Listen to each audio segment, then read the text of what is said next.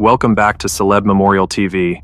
Here, we celebrate the legacies of stars who shone brightly in our lives. Join us as we honor their journeys and the lasting impact they made. Before we start, to support us, please hit that like button. Thank you. John McBride, who passed away at the age of 80 on August 7th, was an American astronaut, naval officer, and test pilot whose career exemplified dedication, courage, and innovation. Born on August 14th, 1943, in Charleston, West Virginia, McBride's journey to the stars began with his service in the United States Navy. As a naval aviator, he flew 64 combat missions during the Vietnam War, showcasing his bravery and skill. His naval career was marked by excellence, culminating in his retirement as a captain in 1989. McBride's expertise extended to aeronautical engineering, earning a Bachelor of Science degree from the U.S. Naval Postgraduate School. In 1978, McBride was selected by NASA as an astronaut candidate, a role that allowed him to leave an indelible mark on space exploration.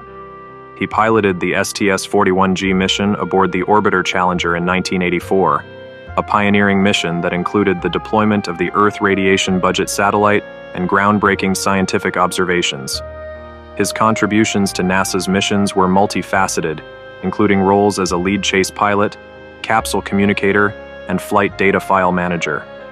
He was slated to command the STS-61E mission, but it was deferred following the Challenger disaster.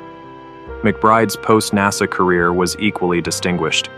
He served as an assistant administrator for congressional relations at NASA headquarters, fostering vital communication between NASA and the United States Congress. He later transitioned to a business career, holding executive positions and advocating for the construction industry in West Virginia. His legacy extended to education and public engagement. The NASA Independent Verification and Validation Facility in Fairmont, West Virginia, honored him by naming a software laboratory after him, reflecting his enduring impact on NASA's mission-critical software testing and research. In his later years, McBride remained a beloved figure at the Kennedy Space Center, participating in educational programs and sharing his experiences with the public. His passion for space exploration never waned, as he continued to support initiatives that inspired future generations. John McBride's life was a testament to the spirit of exploration and service. His contributions to aviation, space exploration, and his community will be remembered as a beacon of inspiration for all who strive to reach beyond the stars. Elizabeth McRae, who passed away at the age of 88, was an American actress whose career spanned 3 decades, captivating audiences on both the big and small screens.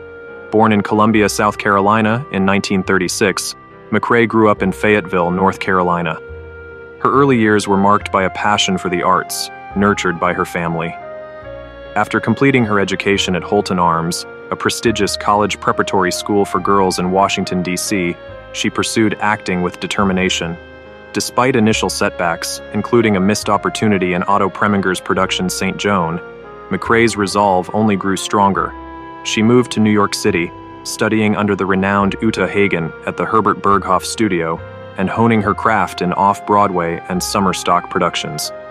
McRae's acting career took off in the late 1950s, leading to a plethora of roles in television series and feature films.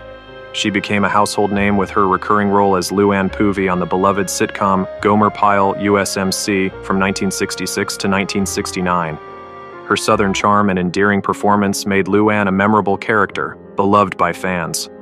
McRae's versatility shone through as she took on diverse roles in series such as Gunsmoke, The Andy Griffith Show, I Dream of Jeannie, and Hawaiian Eye.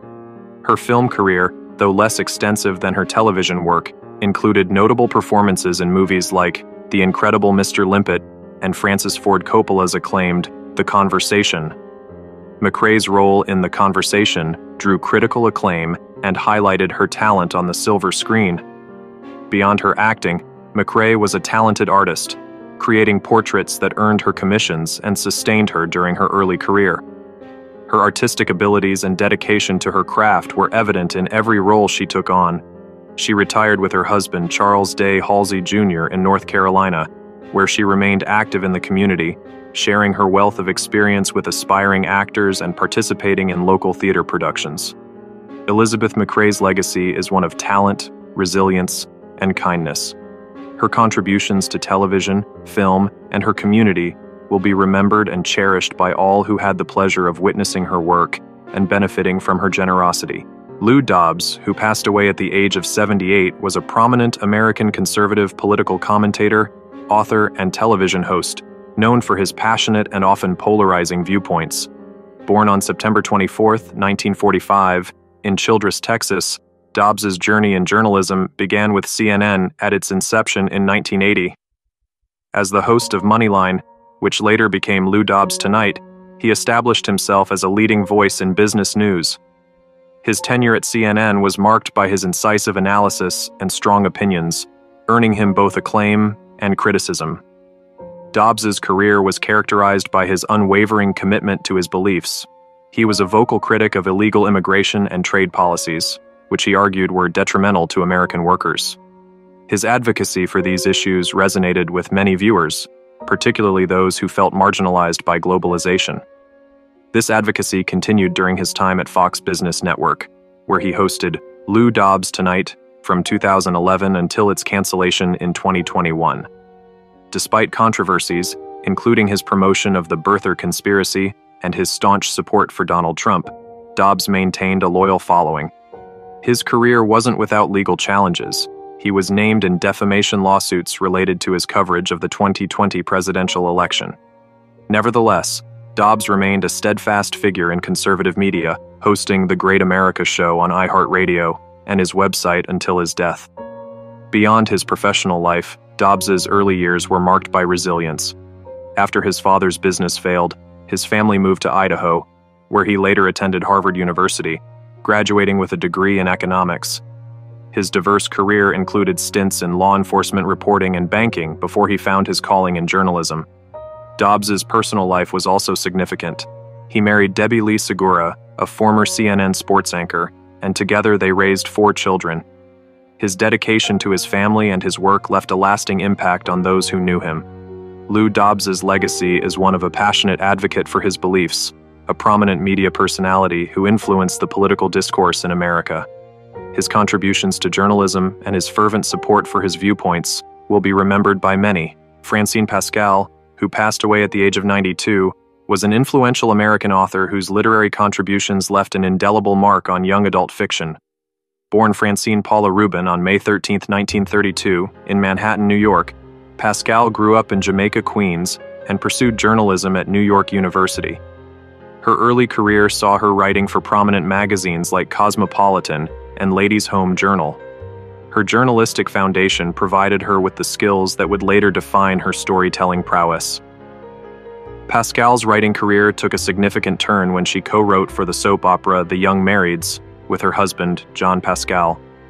Although they left the show to stay in New York, this experience sparked her interest in serialized storytelling, a passion that would later culminate in her most famous work, the Sweet Valley series. The Sweet Valley High series, launched in the 1980s, became a cultural phenomenon. Set in the fictional town of Sweet Valley, California, the series followed the lives of twin sisters Jessica and Elizabeth Wakefield. Pascal's keen understanding of teenage experiences and emotions resonated deeply with readers, making the series a staple for young adults. The success of Sweet Valley High led to numerous spin-offs, including the Unicorn Club and Sweet Valley University, and even a television adaptation. Pascal's creation extended its influence well into the 21st century, with titles re-released to capture new generations of readers. Apart from Sweet Valley, Pascal authored other notable works, including the Fearless series and Save Johanna. Her novel, If Wishes Were Horses, inspired by her own experiences of love and loss, provided a poignant glimpse into her personal life, reflecting her ability to weave personal narratives into compelling fiction. Francine Pascal's legacy extends beyond her prolific writing. She was a pioneer in young adult literature, creating relatable and enduring characters that have entertained and inspired countless readers. Her books offered not only escapism, but also valuable life lessons, making her a beloved figure in the literary world. Pascal is survived by her children from her first marriage. Her daughter, Jamie Stewart Carmen, a producer for NBC, predeceased her in 2008. Francine Pascal's remarkable ability to capture the complexities of teenage life in her stories ensures that her legacy will continue to live on in the hearts of readers for generations to come. Sandy Bresler, who passed away at the age of 87, was a legendary talent agent whose 6-decade-long career was marked by dedication, innovation, and a profound impact on the entertainment industry. Bresler's journey began in 1960 as a secretary at William Morris, where his passion and talent for talent representation quickly became evident. He soon moved to ICM before co-founding Bresler, Wolf, Coda, and Livingston, which eventually became the renowned Artists Agency. In 1983, he established Bresler, Kelly & Associates with John Kelly, an independent boutique agency that set new standards for personalized talent management. One of Bresler's most notable clients was Jack Nicholson, who remained under his representation for over 60 years.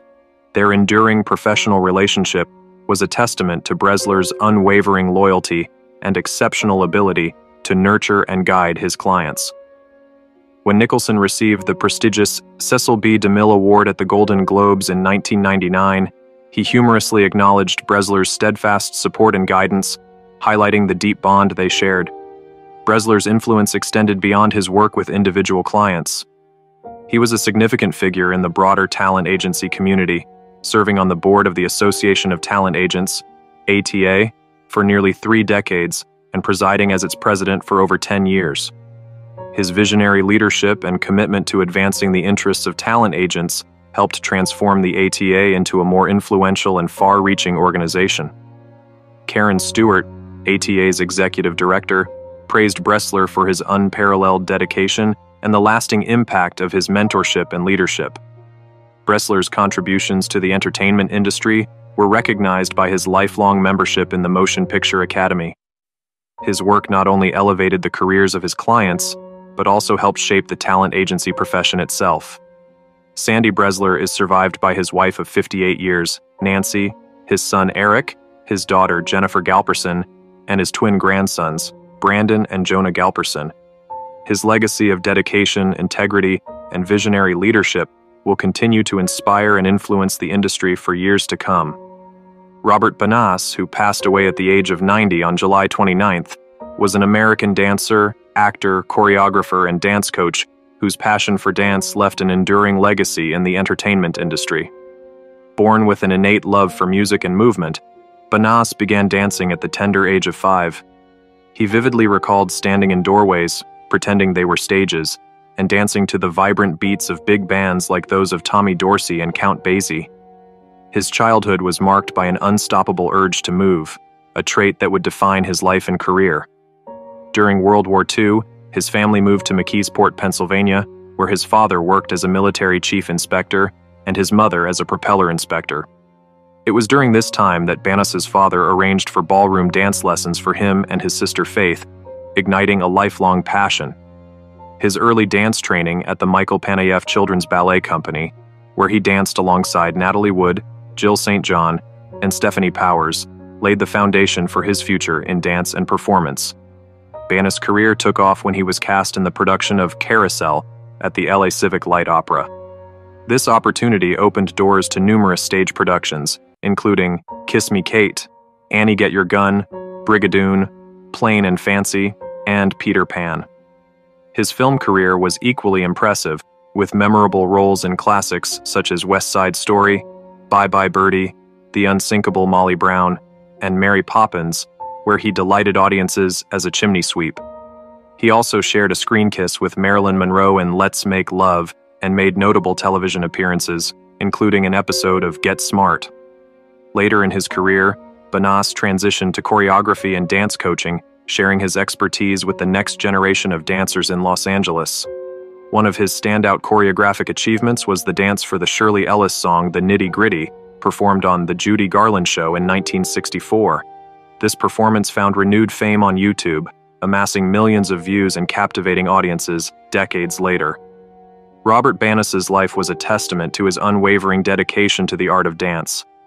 His contributions to stage and screen, as well as his mentorship to countless dancers, will be remembered and cherished. He is survived by his legacy of passion, creativity, and an enduring love for dance that continues to inspire. Breaking news. News 1. Fans of Good Morning America were left wondering about the absence of co-anchor Robin Roberts. The beloved host returned the following day, sporting a cast on her arm, and quickly addressed the questions surrounding her brief disappearance. On Tuesday's show, Roberts lightheartedly joked with co-anchor George Stephanopoulos about her injury, revealing she had broken her wrist while playing tennis over the weekend.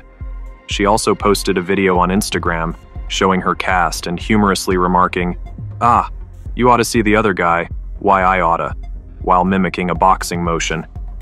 Roberts explained, "I actually took a little tumble on the tennis court and fractured my wrist. All my years being a competitive athlete, my first fracture and hopefully my last one as well." Despite the injury, Roberts remained active in her professional duties. She conducted a pre-recorded interview with Phoenix Mercury star Brittany Griner about Griner's imprisonment in Russia, which aired on 2020 on May 1st. Roberts has been candid about her health struggles in the past. She underwent chemotherapy for breast cancer in 2007 and was diagnosed with a bone marrow disease in 2012. Her resilience and openness continue to inspire her audience.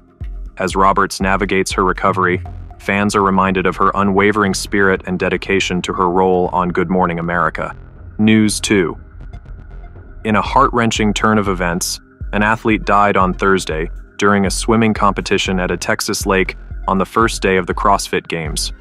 The athlete was identified as Lazar Dukic, 28, a native of Serbia, according to records from the Tarrant County Medical Examiner's Office. As of Thursday afternoon, the cause of death remained unlisted. Fort Worth police were alerted just before 7 a.m. about a competitor who had been seen in the water but did not resurface.